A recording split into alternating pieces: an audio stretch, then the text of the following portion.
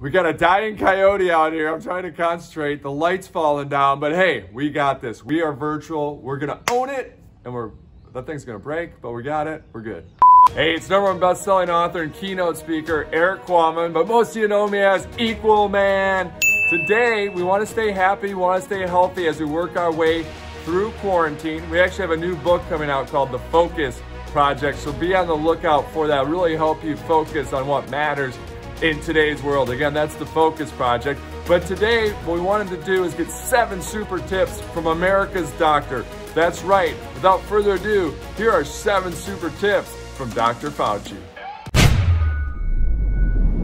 I made a decision that I think was one of the best decisions in my life, and that is to go by the principle that when people criticize, even people who look different, act different than you, don't come from the same background as you, start criticizing you in a very iconoclastic way, that there's always some degree, and sometimes a big degree, of truth in what they're saying.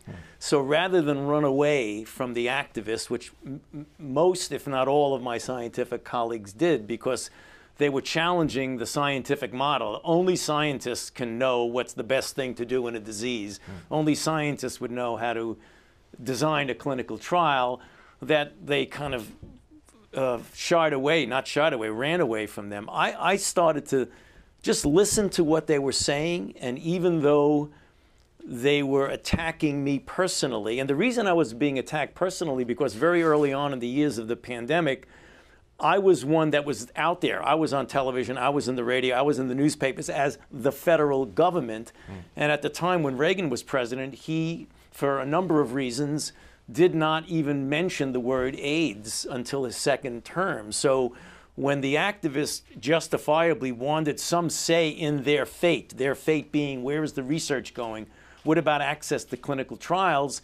I became the face of the federal government. So when they started demonstrating, they were demonstrating on campus in front of my office, like, why aren't you releasing more drugs? Not realizing that I'm not the FDA, I don't do that. Why don't you do this and why don't you do that? So what I did is that I brought them into my office, the first time ever anybody did. So rather than have them arrested, I sat down and started to listen to what they were saying. And it became clear to me that despite the drama, despite the theater, they were making absolute perfect sense, that it was unconscionable for the government, when you have no alternative, to go by the old rules. There's a clinical trial, you could only have 100 people in it, and your hematocrit has to be this level and your BUN has to be this level, otherwise you're not going to get into the trial, as opposed to saying, why don't we do the clinical trial and let access to other people?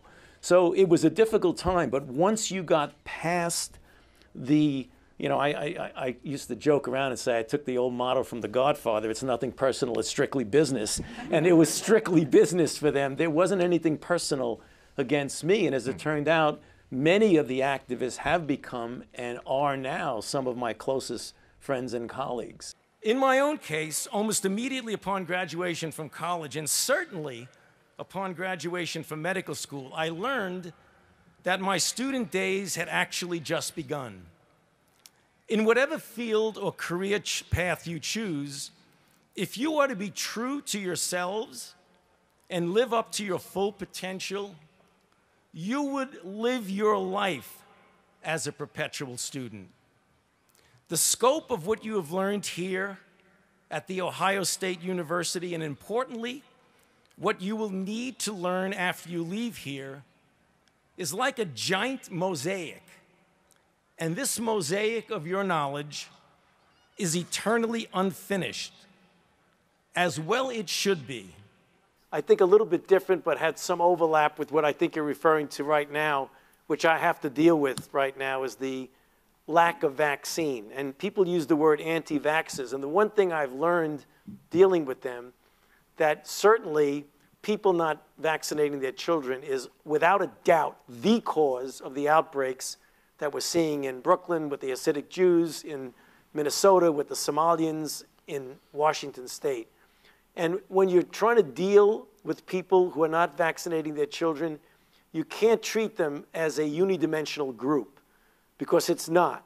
What you have is those who are really philosophically anti-vaccine. Don't you do anything to my child. I'm a libertarian. I'll decide what goes with my child. There are a number of other people who are just misinformed. And the big area of misinformation is that measles and measles, mumps, rubella causes autism, which, as we all know, I think everybody in the room knows, was based on a fraudulent study by a person whose medical licensure was taken away from them. Yet it gets on the internet and people see it and they still believe it. So those people, you try to get good scientific basis, good data, and try and appeal to their rational way. There's another group who don't vaccinate their children because they don't have access to health care, or they kind of think, well, maybe if I put it off because, you know, I got plenty of time before they go to school. You can win all those over. With regard to the people who are purely anti-vax, and that's the big argument that's going on right now, what should state, local, or even the federal government do to compel them? Back when the drugs were being tested before we had triple combination, the activist community wanted me to come out because I had really developed a very strong relationship with them and say that people who were ineligible for a clinical trial should have the opportunity to have access to drug outside of the clinical trial. We call that parallel track. And there was an activist in San Francisco named Marty Delaney, who was a very close friend of mine, and a couple of ACT UP people in New York, Jim Igo and others, who were really pushing me to do that. And they felt it would only happen if someone of my visibility came out. The FDA and the Department of Health and Human Services was completely against that because they thought it would essentially disrupt the integrity of the clinical trial process. And I went to San Francisco and saw the havoc that this was reaping. People were not able to get on drug, even though they absolutely needed it, if anything, just for hope, because of the rigid guidelines. And I just got up at a town hall meeting in downtown San Francisco and publicly said that I completely disagree with the government's policy of not allowing parallel track, and I urged us to do that. And fortunately or unfortunately, there was a New York Times reporter in the front row of the town hall meeting, and it made the front page of the New York Times the next day, and the San Francisco Examiner, and the LA Times. And I thought that I was in some serious trouble, but I wasn't, because as soon as I said that, all of a sudden everyone said, wow, that's probably what we should do. And that's what we actually did. But that was a time when, as you were alluding to, I was not sure what would happen to me, because it was very public coming out again by a government official against the government policy, which is not a smart thing to do sometimes. Do you have any advice for us on how you talk to non-scientists, politicians, people in power, without talking down to them? Well, I learned a long time ago that if you're a scientist and you're there because of your scientific credibility, the time to be really smart and appear smart is when you're doing the experiment, you're analyzing your data. When you're trying to explain something to somebody, the goal is not to appear to be so smart. The goal is to be understood. So the problem is, I know when I tell this to fellows in my laboratory when they go and present in front at meetings, that I would rather deliver a speech or a lecture or a commentary to 100 people in a room where 98% of them understand what I'm saying, rather than have 2% of them think I'm really brilliant. Because if you go and aim at the 2%, say, wow, boy, that's really terrific, and the 98% of them are scratching their head saying, what did he say? Then you failed. And that's what happens when you go before the Congress. And that's certainly what happens when you have the limited time you have when you go into the White House. You've got to have, what is the question? What is my message? And you have a very short time to do it, and just be crystal clear. You are graduating from a most extraordinary institution. The young men and women of The Ohio State University are the future leaders of our society. And indeed, we need you, for you are the hope of our nation and the world. Leadership is a gradual process that you've already begun when you enrolled here at Ohio State.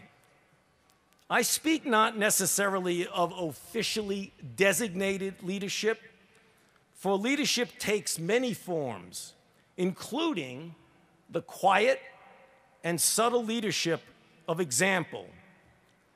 Do not believe for a moment that you are too young to begin to assume leadership roles.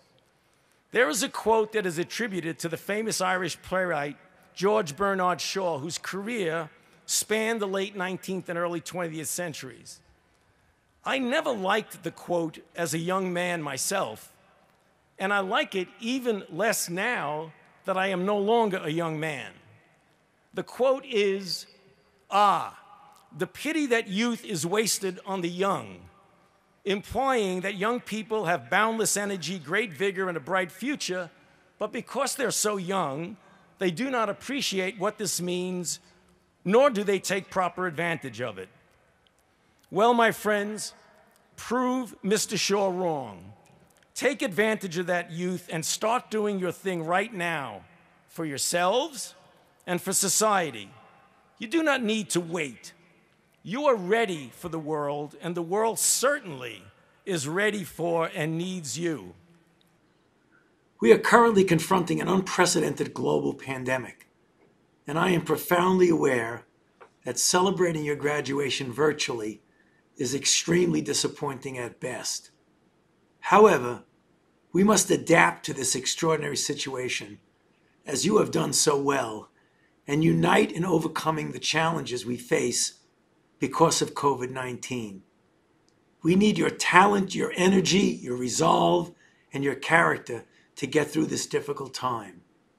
In the next phase of your lives, whatever professional path you choose, all of you, directly or indirectly, will be doing your part, together with the rest of us, to come out from under the shadow of this pandemic. Hopkins has a rich tradition of nurturing scholars who excel in their fields of study and by extension enhance the global society in which we live. I have no doubt you will become leaders in your respective fields and help respond to the many public health and other challenges to come. So congratulations on your graduation. Keep well, and I wish you all the best in your future endeavors. Thank you for joining us for today's 7 super tips from Dr. Fauci. We hope it helps you make your way through these unprecedented times. And again, be on the lookout for our new book, The Focus Project, as it should help you each and every day. Until next time, this is Equalman. Remind all of us, it's not what we take from the world, it is what we leave behind.